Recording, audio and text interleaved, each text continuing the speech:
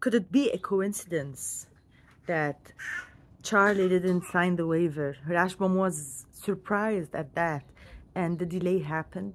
Of course, it could be, but think about it. We have seen patterns of such behavior from a long time ago, from this defense team in particular, Rashbam. We have seen him in crutches in the court.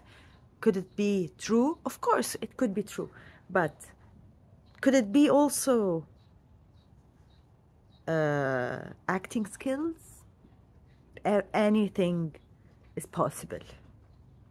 So, but in my opinion, we see patterns of natural disasters happening in this with these people, and suddenly delay, like request to delay, always request to delay. So that's why I find it strange what happened, and that it was a surprise.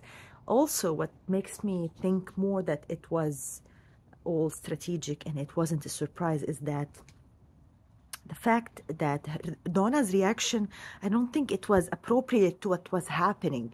Supposedly, Rashbam was surprised that Charlie didn't sign the waiver, or, I mean, there must be a shock. And I think she was shocked, but I don't think it was enough.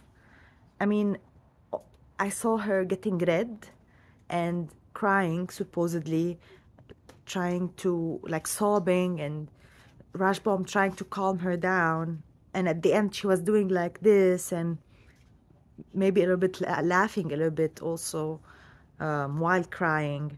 So in my opinion, if this was true, wouldn't she be more like, what's going on? What's wrong? I don't understand. Why is this happening? Wouldn't she be more like that?